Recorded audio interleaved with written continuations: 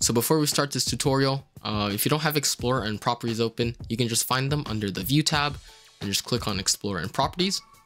And then this will open up what we need. So just go onto the right side of your screen. Your UI should be under your starter GUI, and then you should have a screen GUI with a frame. Now this frame, if you open it up, this will have all of your frame elements. So maybe you have like some text or an image. So to create an exit button, what we're going to do is just go under your frame, the frame that you want to close. We're just going to click the plus and we're going to enter in a text button.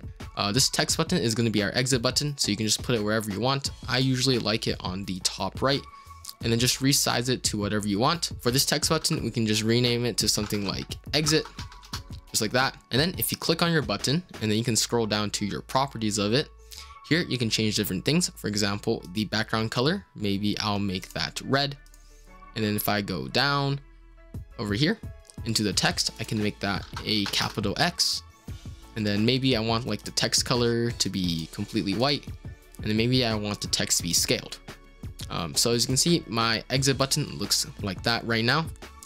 Yours can look like whatever you want. It just needs to be a button. So once you're done playing around with your exit button, just go to your exit button, click on the plus and enter in a local script.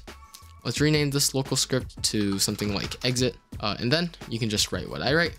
You can zoom in just like a little bit.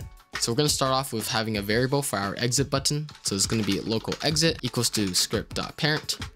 And then we're going to have a variable for the frame we want to close. So that's going to be local frame equals to exit.parent. And now we're going to write very simple code to close the frame. So this is going to be exit.mouse button one click, connect function. We're going to put in brackets and then go down the line.